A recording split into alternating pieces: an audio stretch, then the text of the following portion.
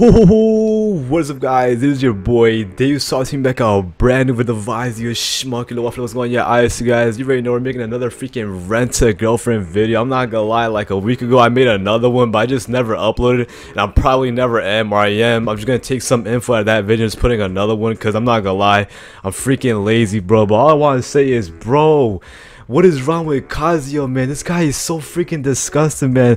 So in today's episode, bro, episode 2, bro, Kazuya's grandma, I mean not Kazuya's grandma, fuck that bitch. What's the other one?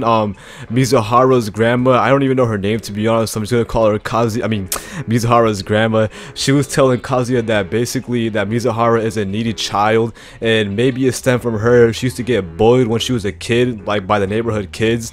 And then, dude, while freaking Mizuhara's grandma was telling him that, bro, this man Kazuya was having a freaking wet dream while awake, bro. Like, dude, what is he doing in front of her grandma too, man? So in the freaking wet dream that he was having while this motherfucker was awake, bro, he was in bed with freaking Mizuhara, and she's like, I feel so empty inside, Kazuya. It was like, and then Kazuya was like, oh, you feel empty inside, I'll give you something to fill you up. I was like, nah, bro, come on, my man, in front of the Jima, come on, bro, not in front of the Jima, bro, not in front of the mama, bro. This guy is freaking weird.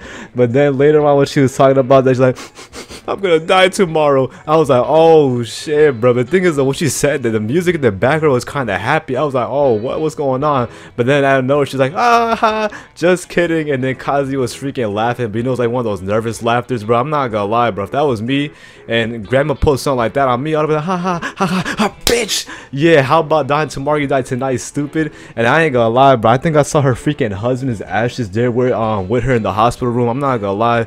She put a joke like that on me, I'm gonna knock her out, and I'm knocking her fucking husband's ashes over. But yeah, guys, just all in all, Kazuya is a freaking terrible character, man. Like, dude, I don't know who the author of Rent-a-Girlfriend is, but just Kazuya, I don't know, words can I explain how freaking horrible of a person he is, man. Like, dude, every single episode just him sipping over the smallest things. Like, bro, literally in this episode, Mizuhara gave this man a high five, and dude, the man was basically fucking coming in his pants, dude, from just a simple freaking high five. He was grabbing his hand. He was like, oh, Mizuhara gave me a high five. Oh, I can't believe it. I'm never gonna wash my hand ever again. This is like, you know, this never happened before. Oh my god. Oh, it smells so good. I can almost smell her.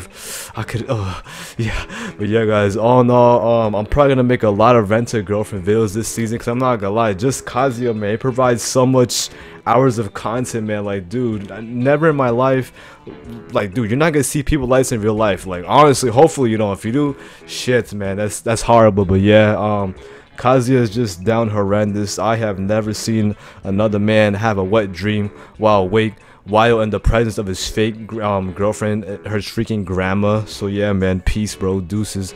My freaking back is all sweaty, man.